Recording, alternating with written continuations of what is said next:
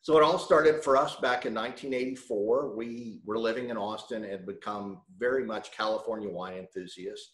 And we made a trip out to Napa and Sonoma with another couple that was a bit older than us and a little more wine savvy. And we did some amazing things on that trip, one of which changed my life was we got to spend an afternoon with Charles Wagner, the founder of Caymus. And it was a rainy day and 1984, so we're dressed a lot nicer than people travel, today. And, we get up to the winery, it's wet and it's cold. And, and he basically says, unless we'll go through the vineyard with him, then we can't taste the wine. And I'm sure he's trying to shoo us off. But we were troopers, and about 3 hours later when we left, we had a whole new appreciation for the blending of art and science and agriculture and all those things that make wine so wonderful and not just a consumer product. And then we ended up one afternoon at Folie à Deux when it was a little tiny winery owned by a husband and wife that were a social worker and a psychologist. They explained that Folie à Deux meant the shared delusion, and we ended up pressing grapes. And then we ended up finishing the trip at Jordan Winery. Wow, that's really quite a journey. It was an amazing, week. And we came home with 26 cases of wine. Post 1984, we did all the responsible things that adults do and went into business and raised our children and all of that. And what we didn't realize is that our passion for wine was rubbing off on our children. We really didn't see it, but it ultimately turned out that way. And our son, Conch like a conch shell, was changing majors at Texas Tech and decided that he wanted to become a winemaker because there was a brand new viticulture enology program at Texas Tech. And he was one of the first students to sign on for that program. And he ultimately graduated from there and then traveled all over the world making wine. And he's our winemaker today. And then our daughter, Whitney, was graduating at the top of her class with a degree in hotel restaurant management. And Donna saw her future very differently than it is now. Yeah, because Whitney was going to go into resort management, I thought my retirement would be 5-star resorts all over the world on Whitney's employee discount. Yay! It didn't work out that way. And about 2 weeks before graduation, Whitney called and said, Dad, I've really had a change of heart. I want to go into wine country hospitality, and I know where I want to work. And that's Jordan Winery, because I'd taken her out on a father-daughter trip out to wine country a year earlier to celebrate her 21st birthday. And they really rolled out the red carpet for Whitney. By that time, Donna and I had been writing a pretty popular wine blog for about 8 years called Bacchus and Beery. Our last name is Beery, hence the name. And we had a relationship with Jordan. So they knew we were coming, and they really rolled out the red carpet for Whitney. And Whitney knew, set her sights. That was the one job she wanted. About a month later, she had it, and she just celebrated her 7th anniversary at Jordan. 2014, May comes around, and we've been writing our Bacchus and Beery wine blog for about 8 years. And we were getting 500 to 600 sample bottles a year. We were really refining our palate and gravitating towards Pinot Noir, which is where our real passion lies. And Whitney, we were staying at Whitney's house, our daughter, with her then boyfriend. And Conch had just gotten back from making wine for Kim Crawford in New Zealand, literally a day or two before. Donna and I had also had a wine radio show on Voice America for a year and a half. And I just had been stewing and stewing. I was tired of my office job and the company I had, and I was ready to leave that after 36 years. And I got sick and tired of writing about and interviewing people that were living my dream. And, I was young enough and healthy enough and motivated enough. I walked into the family with a cup of coffee and got them all together at 8 o'clock in the morning before Whitney had to leave for work and told them, Blanc, we're making wine. And it was not met with a round of applause. Oh, I'm surprised. Well, my opinion was if I'm going to start a new business with Roger that I'm supposed to be heavily invested in financially as well as passionate about the business. Just maybe a mention of it over a couple glasses of wine prior to the public announcement would have been nice. Because I was blindsided too. I was like, oh, we're starting a winery.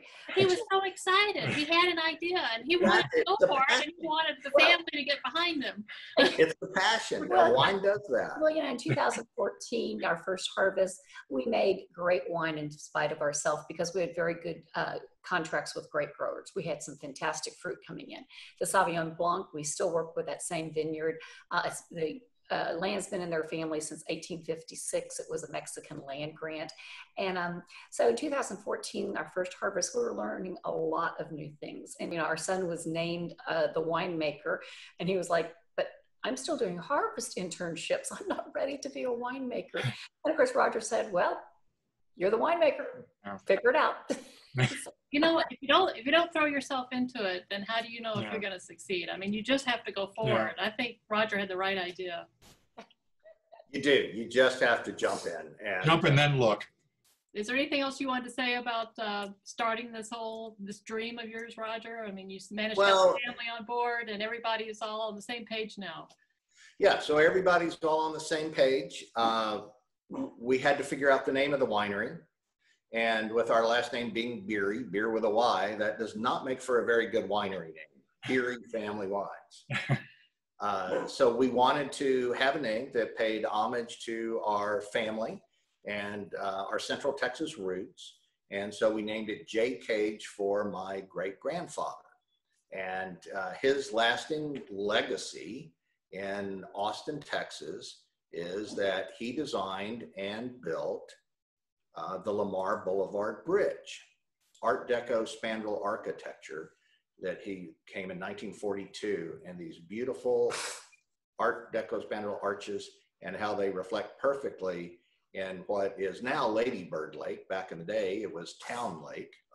The original Austinites know it as Town Lake still, but it's not the bridge in Austin that has all the bats, but it's fairly narrow, 4 lanes, and a lot of Austinites would like to see it widened, but it can't be touched because it's a historic place. I was going to say that we were extremely impressed with your pre-event and pre-virtual tasting details, the handwritten invitation to the virtual tasting, the personalized tasting menu emailed in advance, the charcuterie board suggestions emailed in advance.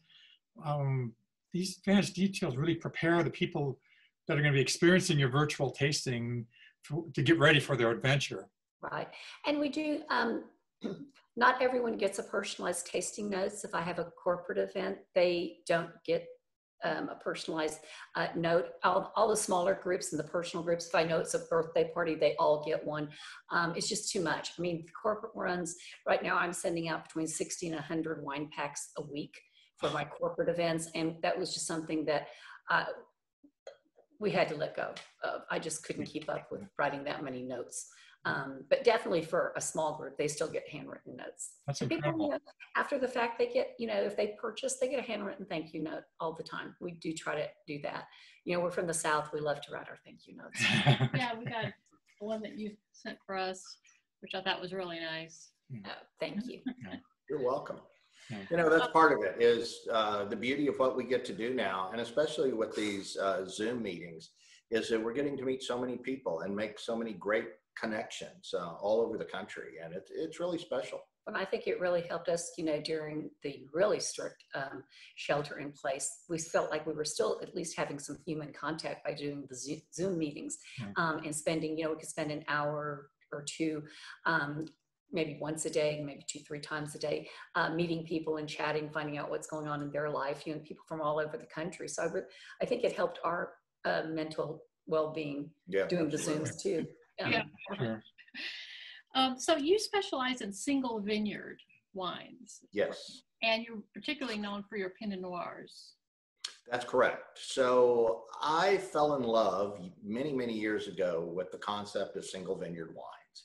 And as you know, all the grapes in that particular wine come from one vineyard. And the way I view that is vineyards are a lot like voices.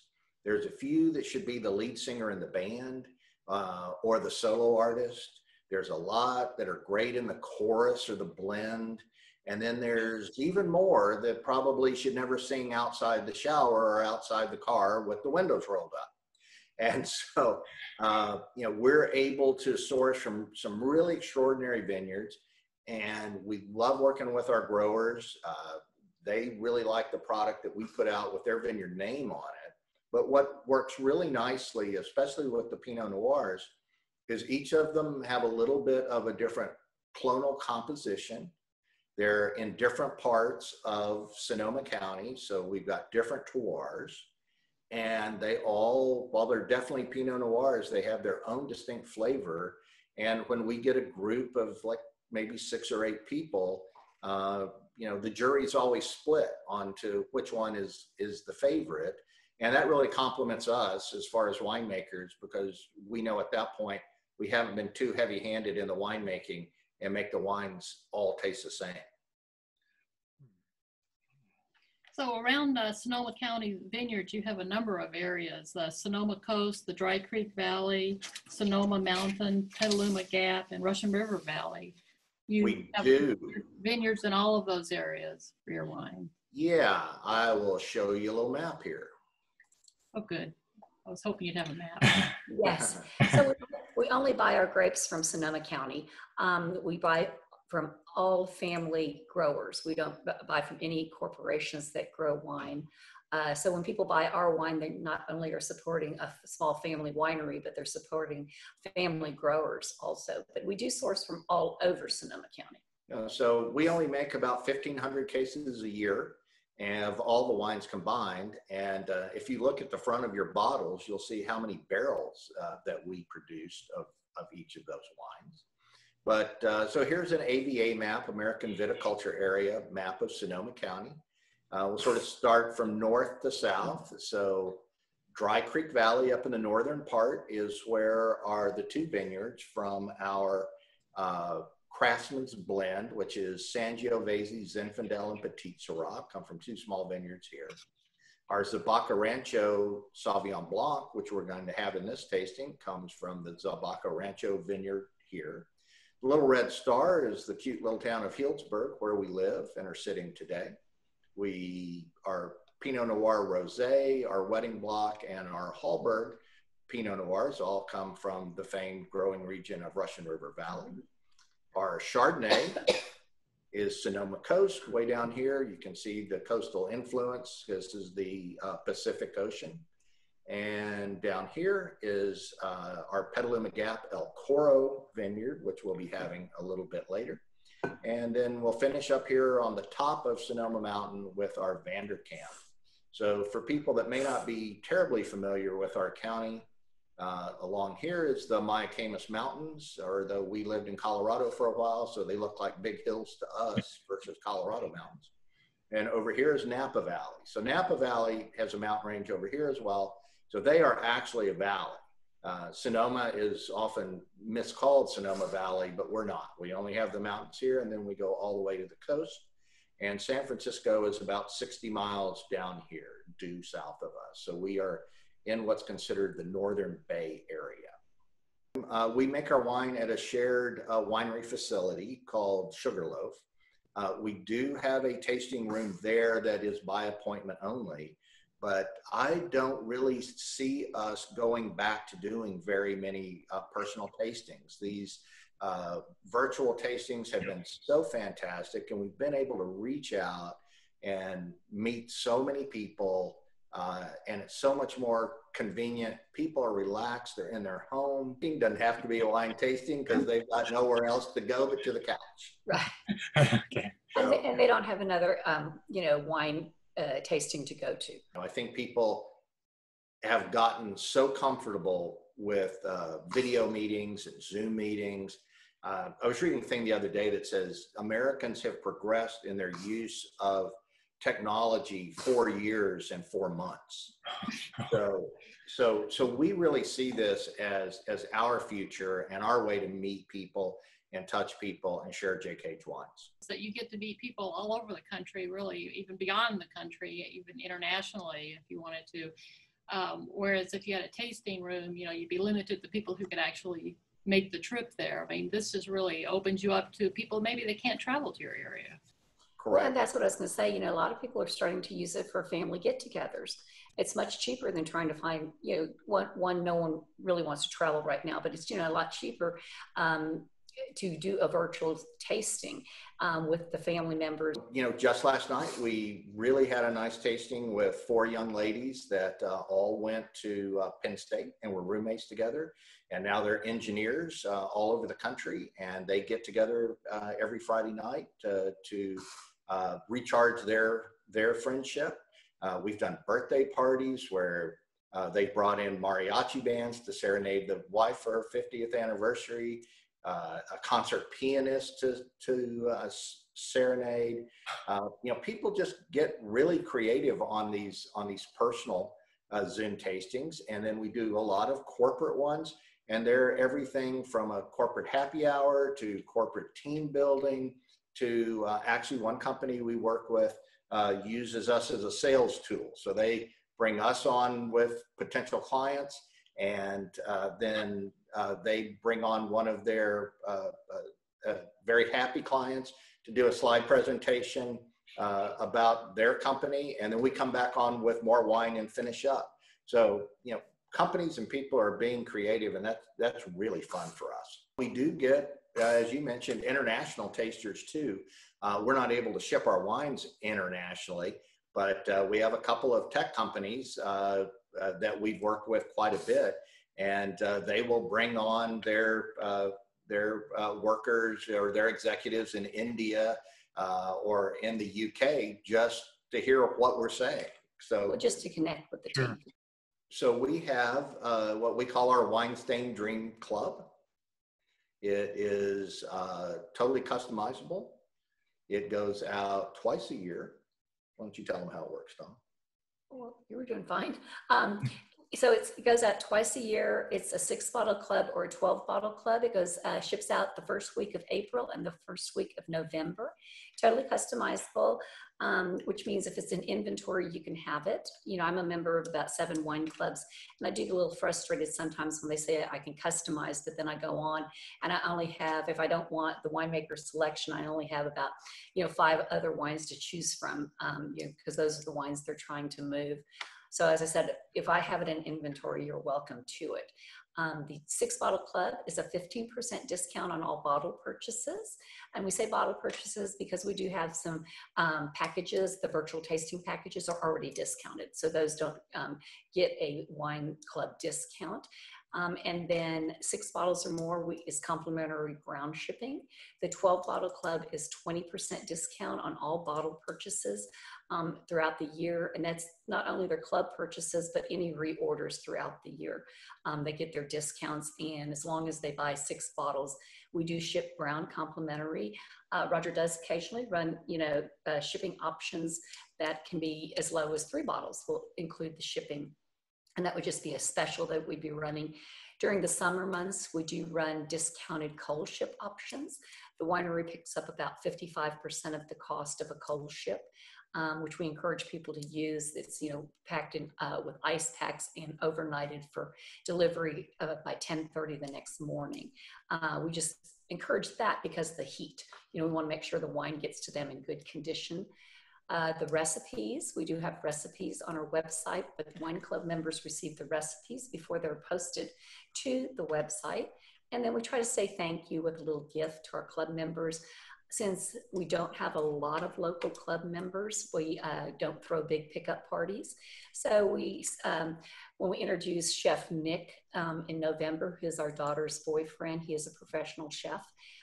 They got a J. Cage apron, a black apron with gold embroidered J. Cage Cellars on it. That was a super popular one. The November gifts seem to be very popular because I think it goes out right before the holidays. Everyone's in a festive mood, but we've got a lot of pictures of people cooking in their J. Cage apron while drinking their J. Cage wine.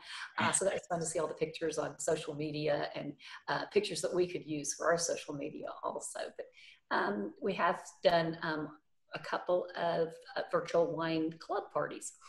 So we have dabbled in that just a little bit, and those seem to be well received. So we'll maybe try to do those throughout the year also, incorporate that for wine club. members. Yeah, that'd be a good idea. Mhm. Yeah, so the last one we did a couple months ago, one of my friends, I'm very much into singer-songwriter, Americana music, and one of my friends is acclaimed Austin songwriter Darden Smith, and he came on for an hour and played and answered questions and talked about the songs he'd written, who'd written songs with, and stories from the road. And turns out we had a couple of guitar collectors that in the group we didn't know, and they all started talking about guitars, and it was a really interesting, fun time. I saw on your list too that you help people with their personalized help for their trips to your area. And, basically I give them a list of, wineries to go to or restaurants that they can check into, making reservations at, some of our favorite. Then I let them know which ones I have a little more pull at. We're joining your wine club. That's a great benefit.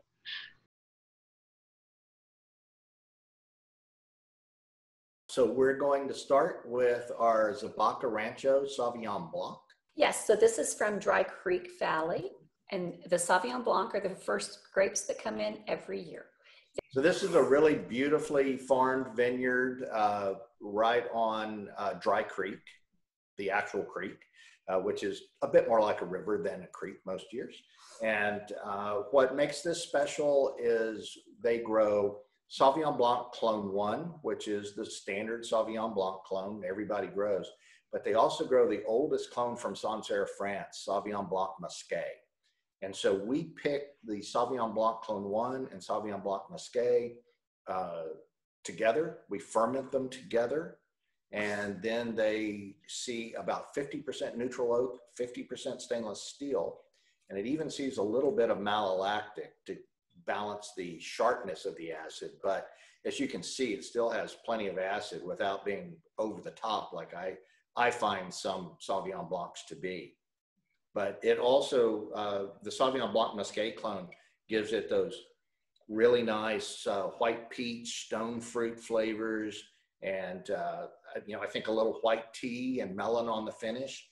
So it's much more of those flavors than grapefruit, which quite frankly, grapefruit is best left on the breakfast table, in our opinion, and is not a wine flavor that we enjoy. Well, that the family enjoys. And I think, being from Texas, we like to have our wines on by themselves. So we want to make sure that it's a wine that you can enjoy just a glass of. You come in from after work, sit down and have a glass of wine while you're deciding, what you're going to cook for dinner or who's going to deliver your dinner to you. But we also want it to have enough acidity that it will pair well with food. And I think the winemaking team hits that with every single one of our wines. Those of us from Texas, we like to enjoy our wine around the pool, on the boat. And if you're going to smoke a Texas brisket for 12 to 15 hours, you're going to get pretty parched. You need a little something to sip on. So Sauvignon Blanc, what do you like to pair the Sauvignon Blanc with food-wise? Oysters. It's great with oysters. It's good with ceviche. Mm-hmm. It goes well with roasted chicken, as does the Chardonnay you're going to have next, Mm-hmm. I believe. Yeah. And it goes well with crab. So does the Chardonnay. So does Chardonnay.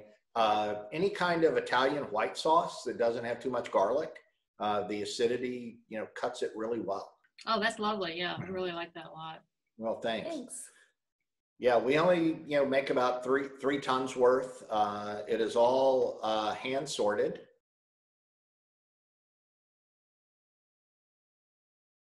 A distinct minerality combined with Bartlett pear and ripe golden apple, enhanced by delicate flavors of vanilla bean and mom's pie crust with a hint of honeycomb.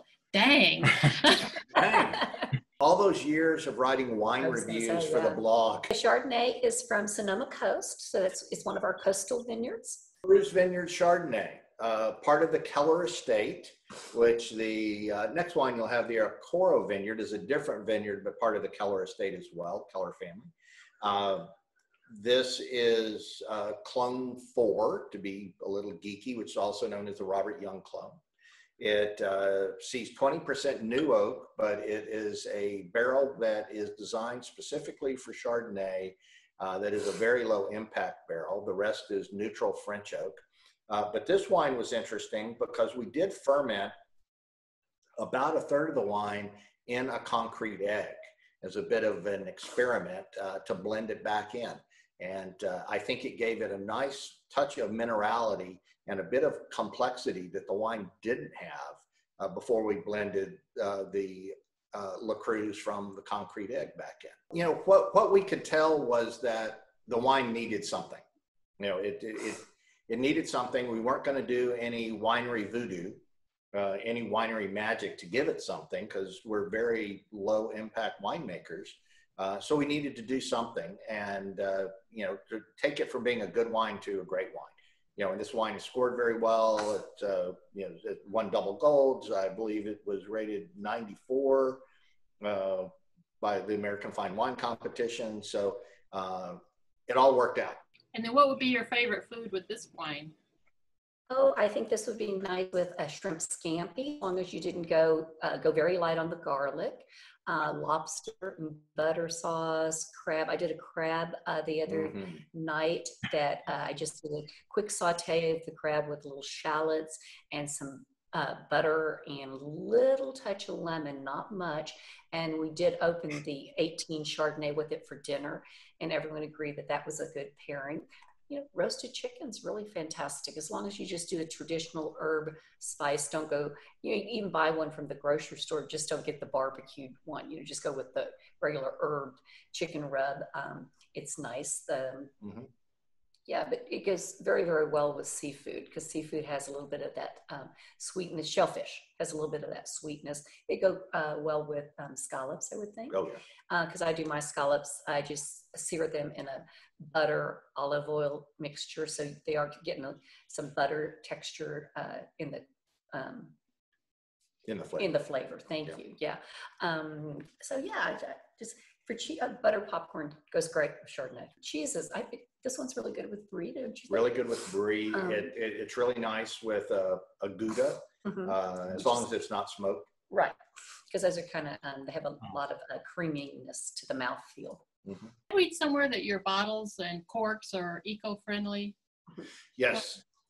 Yes. So interesting. Yesterday we were doing a tasting with a real estate group out of Boston that is very much into sustainability in their building projects, and so they asked this question. So yes, so we use the lightest weight glass that is premium glass that is totally recyclable. All of our vineyards are certified sustainable. Keller, both our El Coro and La Cruz are organic. Our Vanderkamp is biodynamic. And for those that aren't familiar with biodynamic, just think of it as organic on steroids. And so everyone that we source from at a minimum is certified sustainable. Our corks, we can trace to within about a quarter mile of where they're harvested. And of course, cork is a renewable resource. The bark is stripped from just part of the tree and it regrows. And so these cork forests are hundreds of years old and are maintained beautifully. And many of them have their own sort of unique ecosystem of animals, because these cork trees have been in Portugal in the same place for so long. And then last but not least, we do not use foils. As you've noticed, you know, all of our bottles, you know, you just see the cork with the J. Cage brand on it.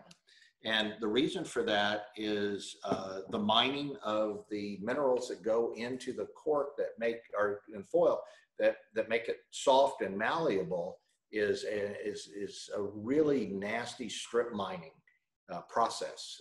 And when we lived in Colorado, there were some of those mines not far from where we lived. You could see where the sides of the mountain had just been ripped apart. It sort of sounded like, you know, some of the old John Denver songs when he would talk about the mountains. And so foils are not recyclable, so we chose not to use them. That is a popular choice within restaurants because waiters cut their hands all the time trying to get foils off of bottles. And when they have a winery that doesn't put foils, they like it. So are foils even necessary? What purpose do No. they play? No, they aren't necessary at all. Cork making technology got as good as it is. You would have seepage around the cork, especially if you were storing wine for a very long time and it started to dry out, and the foil would cover up that seepage.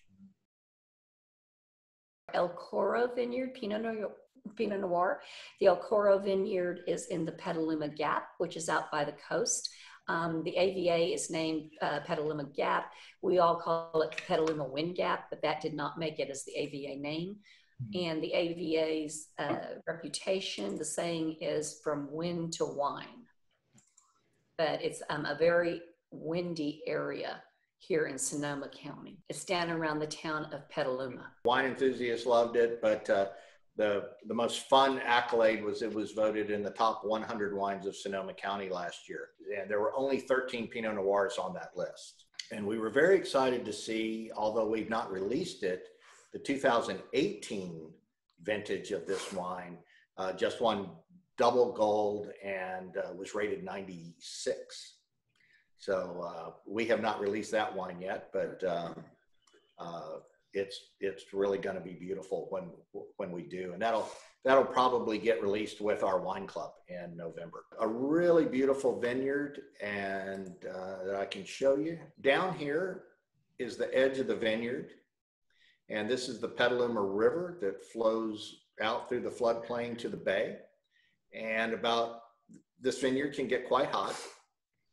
It's westerly facing hillsides, and it's not uncommon to get well over 100 degrees. And about 4:30 in the afternoon, the fog and the cold from the Pacific River over here, or Pacific Ocean over here, comes rushing up this floodplain and just comes up the river and covers this vineyard. And it's not uncommon to have a 20-degree temperature shift in just a matter of about 30 to 40 minutes. So, the heat sort of toughens up the skins, and then the cold preserves the skins and the acidity. And it makes for a little bit thicker skin Pinot Noir than we see in some of our other vineyards. And I think that leads to the spiciness that makes this Pinot Noir just a bit unique. It must be nice to make these wines to your own taste, be able to make it just exactly, personalize it to your own taste. Well, we do personalize it to the family's taste, but we do keep the consumer in mind also. We need to be able to sell the wine and make it to where it's palatable to many, many different customers. But, it certainly speaks to our palate, because if I don't sell it, I have to drink it. So I want to make sure I like the wine. Yeah, it does allow us to really give it the handcrafting effort it needs, because we're only making 150 or so cases of this wine.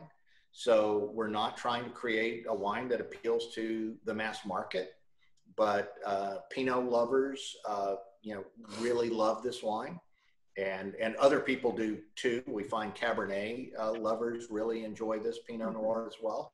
But it is very rewarding to be able to make the wines the way we want to make them.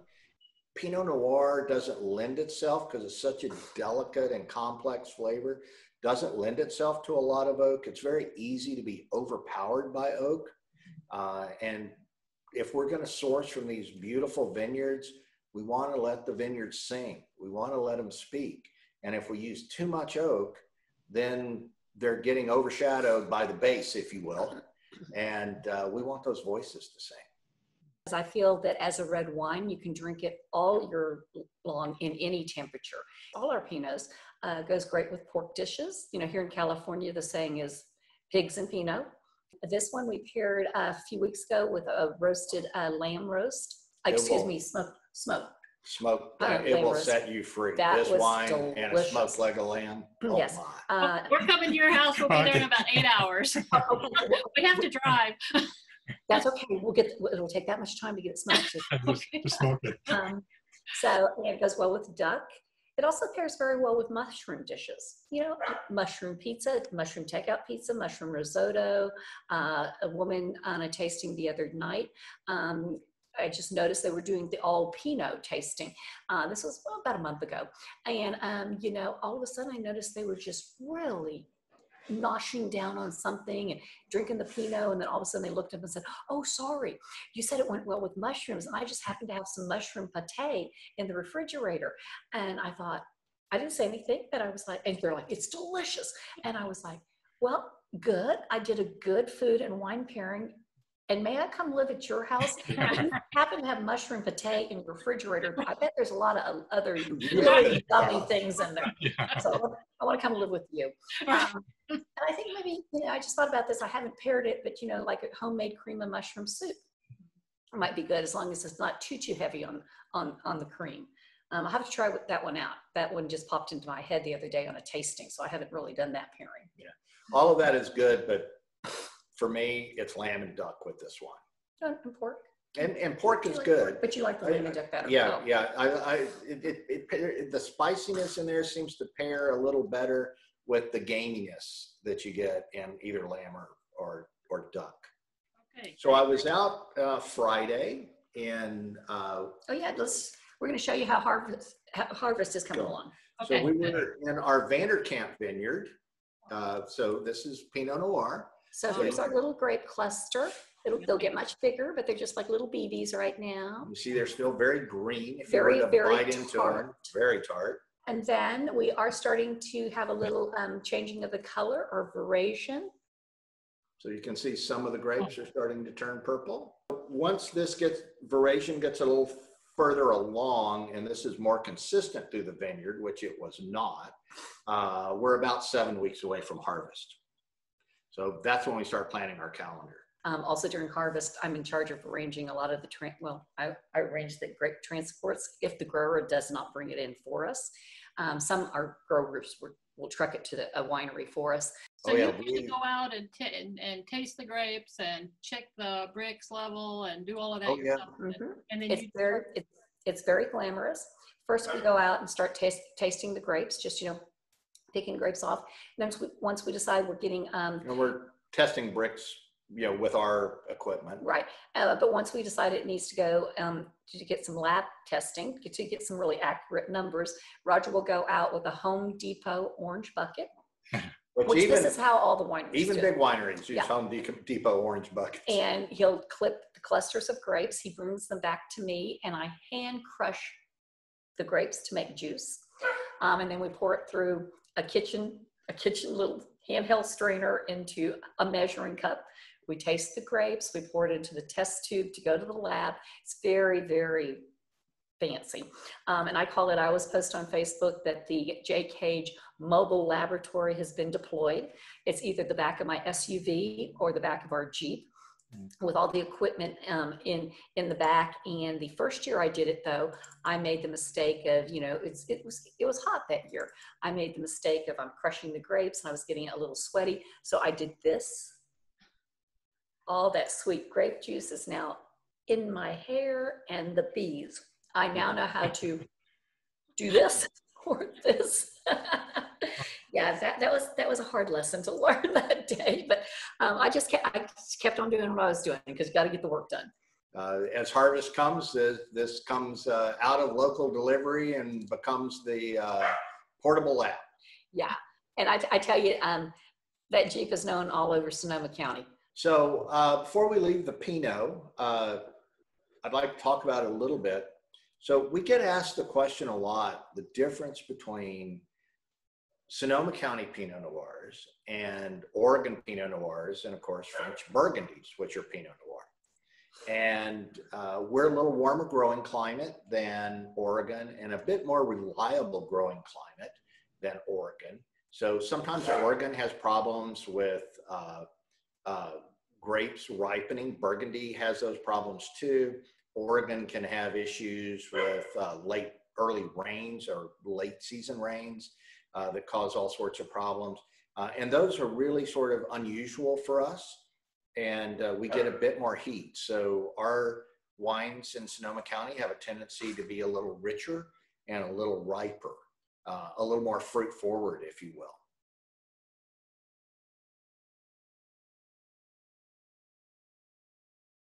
Craftsman's red blend, and that's 50% Sangiovese, 40% Zinfandel, and 10% Petit Syrah.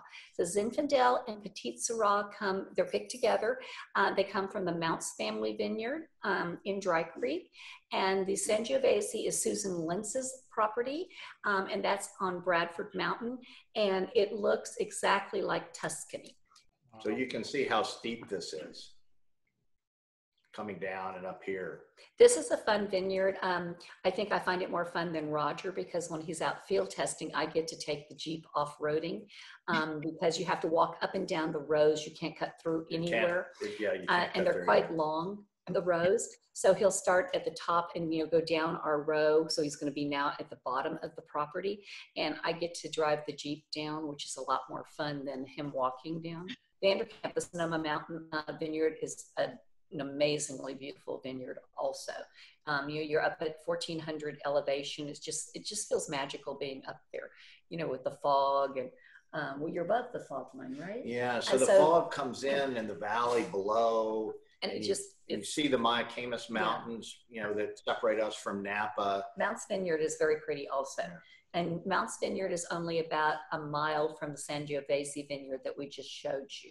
Up in Dry Creek. Up in Dry Creek. So they're kind of up there also.